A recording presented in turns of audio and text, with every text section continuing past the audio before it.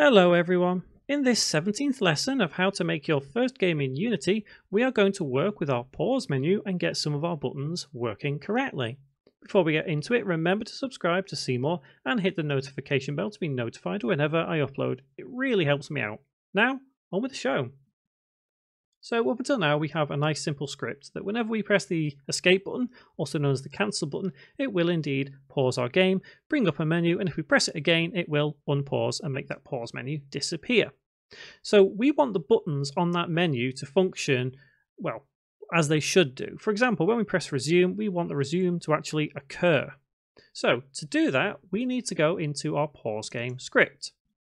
And all we really need to do here is replicate these few lines of code and make everything work as it should do. So to do that, we need to create an extra method, one for the resume and one for restarting the level.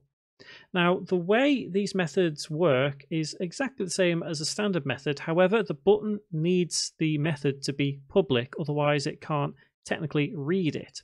So for the button to be able to read a method, you can think of it as the method just needs to be public, and the method can be called anything you want.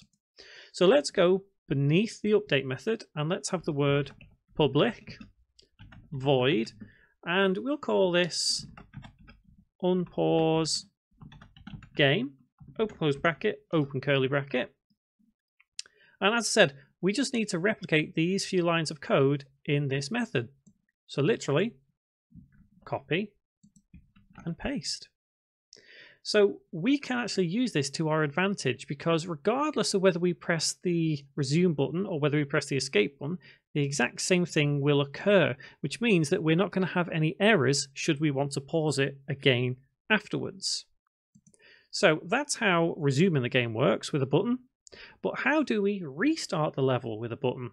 Well, it's pretty much the same thing as what we did with our global time. When we run out of time or whenever we die, we can just use the same lines of code there. So let's create another method for that other button. Public void restart level, open close bracket and open curly bracket. Now, because we're going to be dealing with scenes here, we do need to add in at the top the namespace using Unity engine dot scene management semicolon.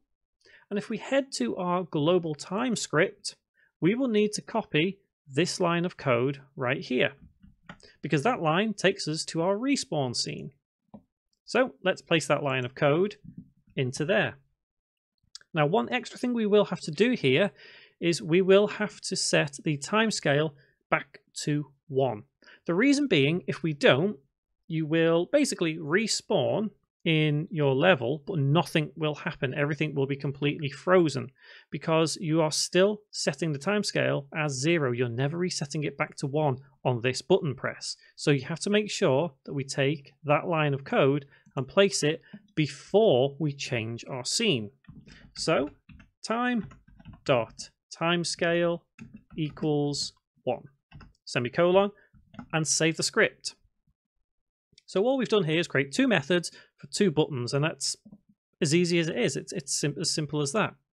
The next step is to apply those methods directly to those buttons, or rather tell the button which set of instructions it has to follow if it is pressed.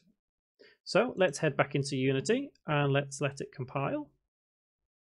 All good. So remember, it is on the globals object and it's down there, pause game. So let's go to our first button in Canvas, and it is the resume button. Now down here, you'll notice it says list is empty. We need to create something in here. So let's press the plus button. We now need to define which object the set of instructions is going to be on, and it's going to be on globals. So drag and drop to there. You'll notice this no function here highlights. Let's click the drop down menu, and rather than no function, we want to go to our pause game script and we want it to run unpause game. So what we've done here is we have told this button that whenever it's clicked, we need to run the set of instructions that is in the unpause game method that is contained in globals. So we can do the exact same thing for restart. Let's click on the plus. Let's drag globals over here. No function is lit up, so let's click the drop down menu. Let's go to pause game, and we want to restart level with that second button. Now, both of those buttons have a set of instructions assigned to them whenever we click them. So let's give that a go. So let's press play, go into our game. Let's pause the game, and now let's resume. And there we go, we've now resumed our game. Let's try that again. Excellent. So let's try it. If we pause the game, and now let's just unpause with the escape button. Excellent. Still works. Now let's try restarting the level. Perfect. We've now restarted. So one last thing that I am going to quickly do is fix this little issue that we've had for a while now, which is our score. So let's restart the level, and our score still remains 3. So we now need to come up with a way of resetting that score every time we restart our game. And we can actually do that on the respawning script itself. So if we go into the respawning script, and all this one does, if you remember, is basically just takes us to whatever scene we're on as soon as the scene loads. So let's put an extra line of code before we go to our load scene. So we need to reset our score, and that is in global coins. And we need to reset this one right here, coin count. So in respawning, we need to say global coins dot coin count equals 0, semicolon, and save.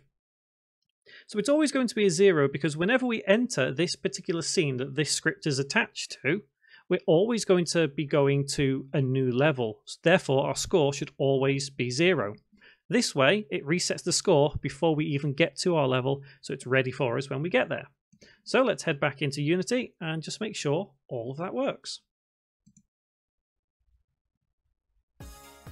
So let's restart now, just to make sure it's all good. And let's collect a coin. And now let's restart.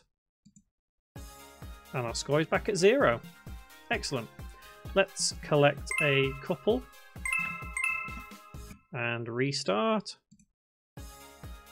There we go. Awesome. So, next tutorial, what I want to do is I want to get this button working, the quit to menu. And that involves us creating a main menu, which is going to be a bit of fun. So we're going to come away from developing in this main scene, at least just for now, because we're going to put together a main menu that's going to have buttons. It's going to look, I guess, however you want it to look. Maybe we'll come up with some cool effects. And we'll also make some buttons on there, and obviously they'll need tying together. And then we'll get this quit to menu button also working. So everything should come together at least somewhat nicely. There we go. So until that next video, guys, you should really start building up your game now. You make it start looking how you want it to do, because we're almost at the point where we've got a complete level as a template, and we can probably replicate that and create further levels quickly and easily. But we'll get into that a little later on in this series. So until that next video, thank you very much for watching.